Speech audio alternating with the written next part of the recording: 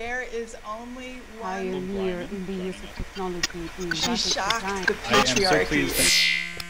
I am so April Greiman. I'm kind of an oddity.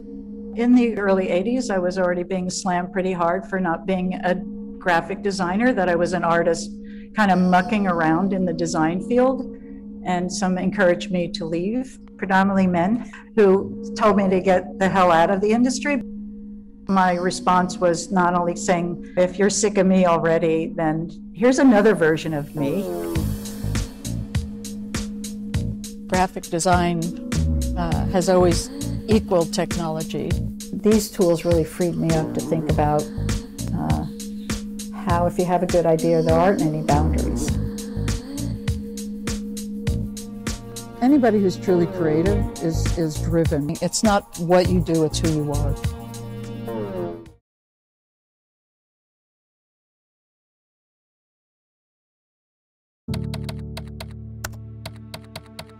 I'm a graphic designer and an icon designer. I've done thousands of icons for hundreds of companies. When I first got to Apple, there weren't any tools to make icons. Andy Hertzfeld wrote this icon editor. You could turn one pixel off or on, and it generated the code you needed. This control panel was done trying to avoid using words so it would be international.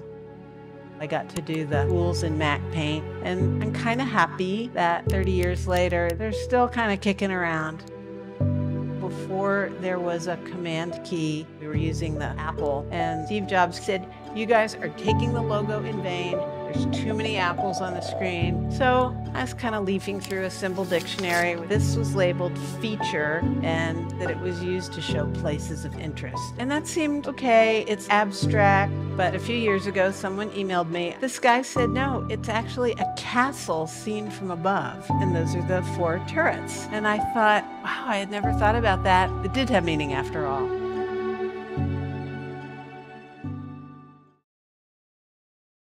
I think we are a country of old people, of old spirit. We lack enthusiasm, the desire to move forward and work on our style.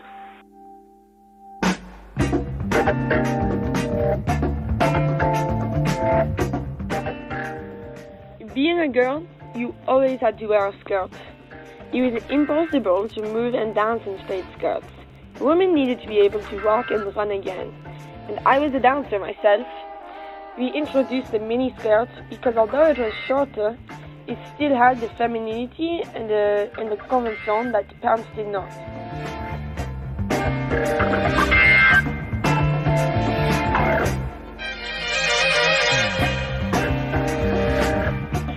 We were inspired by the generation of the year 2000. The first confirmation of our vision was when man walked on the moon in 1969. When you revolt against things that are outdated, you are taking the first giant step.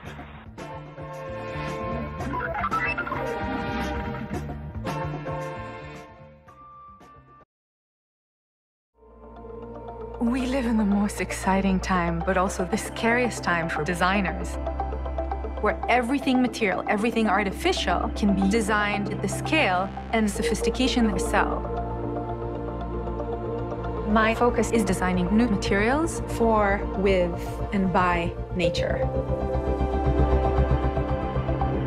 Today, we can look at the world in the resolution almost of human consciousness. From the very, very small scale, the scale of particles and subatomic particles, to atoms, nucleotides in the genome, to cells, to the human mind, to the Earth, to the solar system, to the Milky Way, to the visible universe, to maybe parallel universes. The famous Einstein saying, which I love, there are 2 ways to live your life. One is if nothing is a miracle. And the other is as if everything is a miracle. And that's who I am.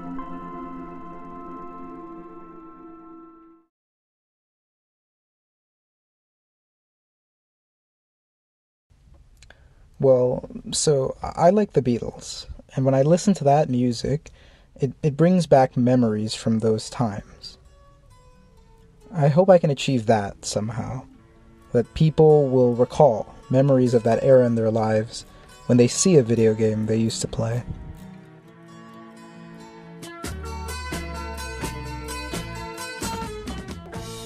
See, movies make you cry with the story you watch, but games make you cry because of your hardships in playing.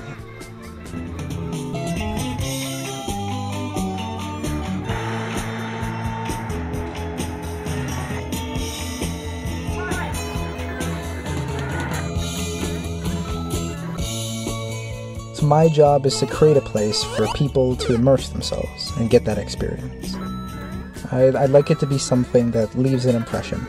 Like, I remember playing that with someone, or I played that with such and such, or even I remember playing that with Dad. Those are the really important possibilities that video games hold.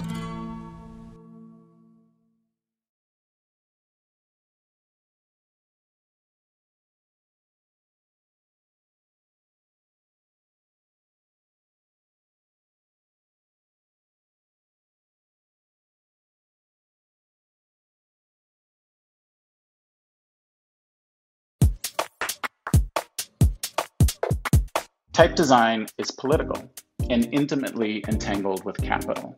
When we teach typography, the focus is on control, but we learn to master these rules as though they're universal, as though there exists an optimized way to read. Perfect typography means predicting an idealized reading experience and a very particular power dynamic involving knowledge, manipulation, and control. So, I've been looking for queer typography.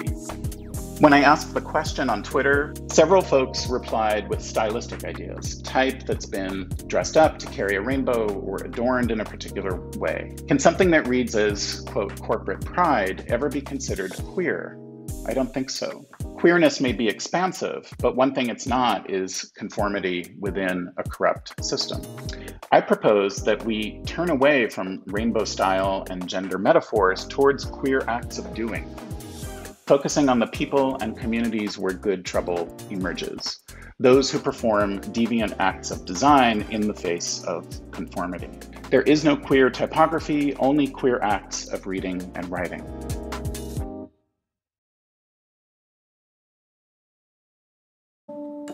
The heart of most creative work is purposeful play. The best definition that I've heard so far about play is from a psychology book, which says that play is really a flow state where we're reaching this optimal balance of opportunity and challenge given our skill sets. And it's really the ideal human state because we're completely absorbed in the activity at hand.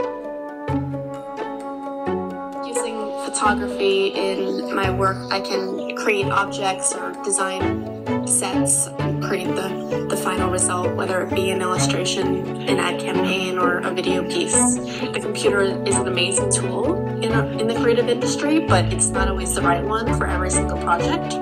Sometimes you can get even more interesting results getting off the computer and working with your hands. Well, I strive to create work that's emotional, that connects with people, and is also playful and has a sense of humor, because life's too short.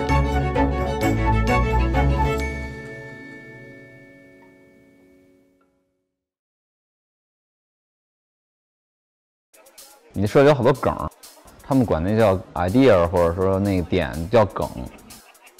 然后就是说，可能你会藏很多梗在那个设计里面。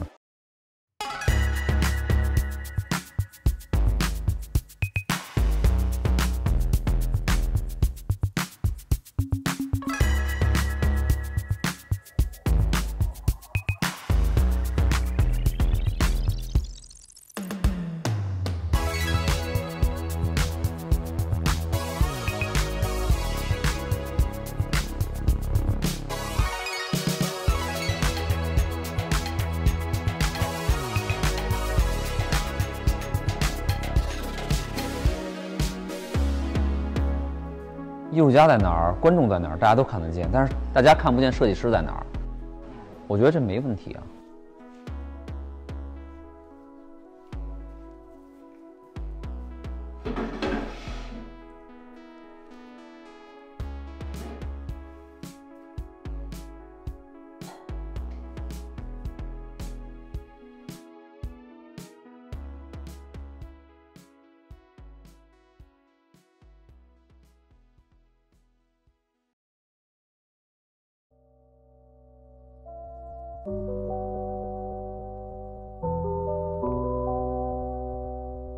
I think that visions of the future serve many different purposes. You know, often they're used, say, within industry to try and set a direction or as a form of propaganda. And with speculative design, it was always trying to decouple it from that sort of agenda and not to say, here's a vision we should try and pursue and implement, but rather, here's just a very different way of thinking about reality or the world or social relations. Let's use that as a catalyst to spark further thinking and imagining.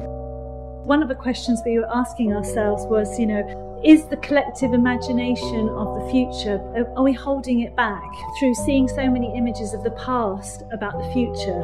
You know, how do we actually start to show the future, and what other ways aesthetically could we look at those? The crucial part of our work is saying we're all exposed to almost like a monolithic version of the future, but really we'd love to see just multiple versions and many different futures for the stories that are framing technology and so on. So it's not an end point, but a counterpoint. That's the kind of space we want to be in.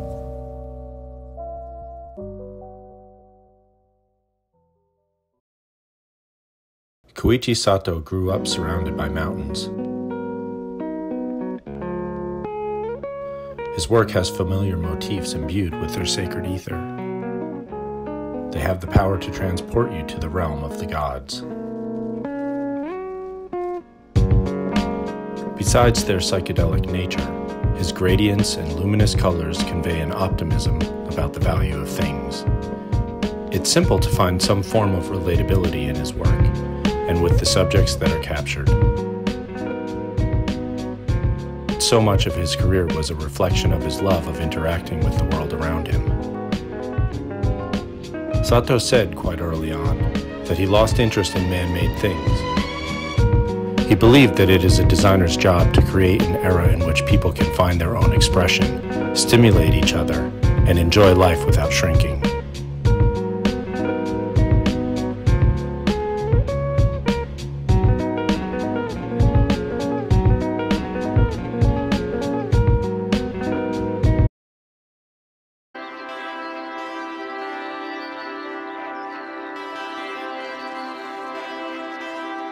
I think if you look at Rodchenko's work, you can find the roots to almost all the new developments, I think, in the 20th century, from abstract painting through Pollock and Rothko, the filmmaking through Hitchcock and Orson Welles, architecture. I mean, the Bauhaus, I think, couldn't have existed without people like Rodchenko.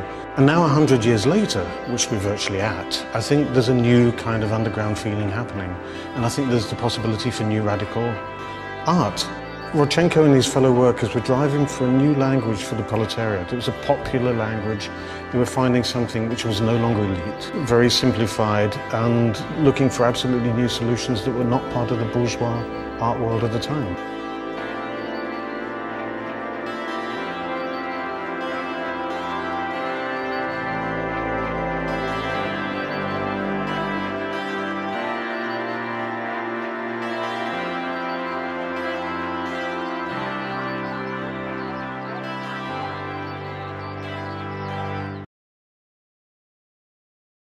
翼を震わせて、あなたのもとへ届きませ。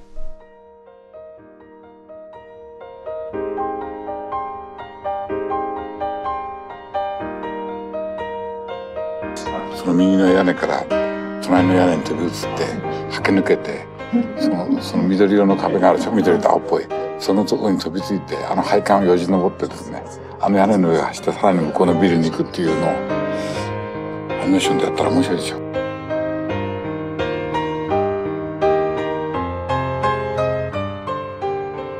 これはだって君は生きねばならないって言ってるのは死なないんです。話変わったんです。それで無限の可能性を持っていることが生まれてくるんだけど、その可能性を次々と諦めていくことなんですよ。何かを選ぶってことは他のことで諦めることにつながるから。直子は生きてって言ってるんですよ。生きてって言ってるんですよ。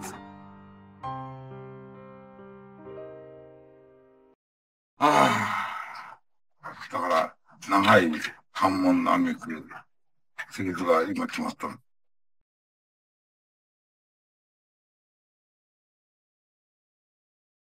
Armin Hoffman brought Weingarten in, and Armin Hoffman represented the classic lineage from the Bauhaus, the grid, very simple, universal design. And Hoffman had the foresight to see that they needed that counterpoint to all that Swiss rigidity.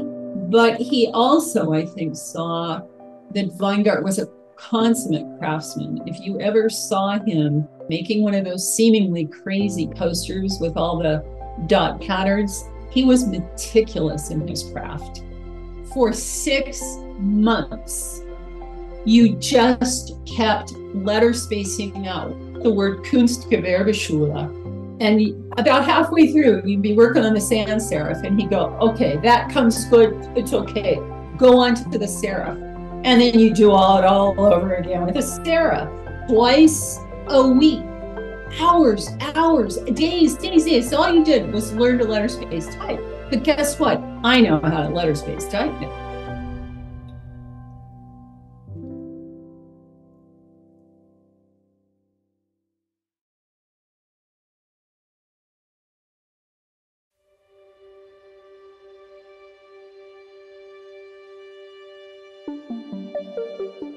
There are so many colors we see.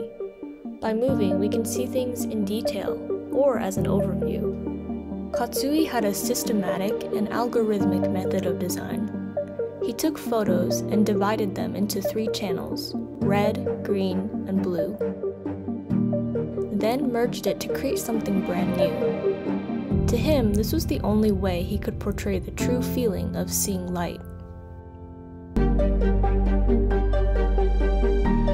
To us, this is a normal process of design, but Katsui was exploring RGB layering before the Macintosh. He had a creative ability that was really beyond this world. Many designers design for themselves, but Katsui was always a designer for the people.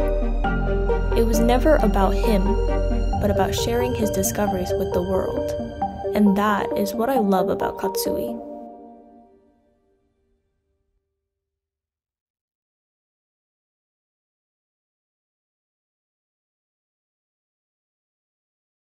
Mr. Beaton, you've been described at various times, and in fact you've described yourself, I think, at various times as an author, a designer, a dandy, a painter, a photographer. Now, which of these is your main profession? I wish I knew. I'm afraid that's been my trouble for a very long time. What are you trying to do? I mean, have you ever formulated your purpose? Is it to make pretty things? Is it to reflect the age you live in? Is it just to entertain people? What are you after? I think I'm after expressing my instinct. Am I vain? What were your ambitions at that time? To be able to demonstrate that I was not just an ordinary, anonymous person. It was up to me to find the sort of world that I wanted, and I created a fantasy.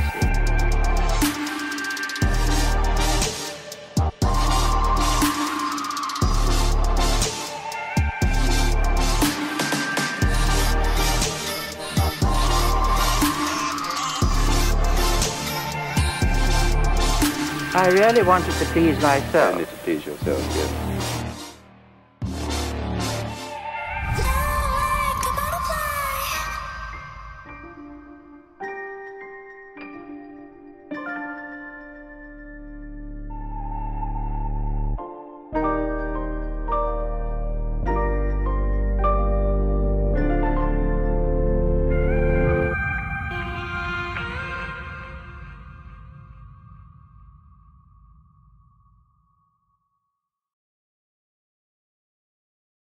When we think of minimalism, we usually think of a very austere, hard-edged form. But these objects are more what I would call sensual minimalism, which is really about the human body. So they're amorphous and soft, and this is how we're born in a way. We're born in a womb. So I've always had this belief that our physical environment should be very non-obtrusive because they're an extension of us, and we are nature.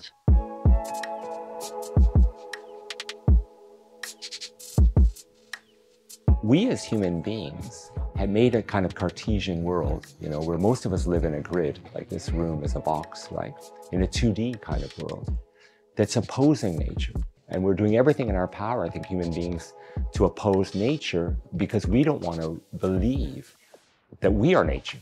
We're soft, we're organic, we're volatile, and nature is a very organic, fluid, and dystopic reality.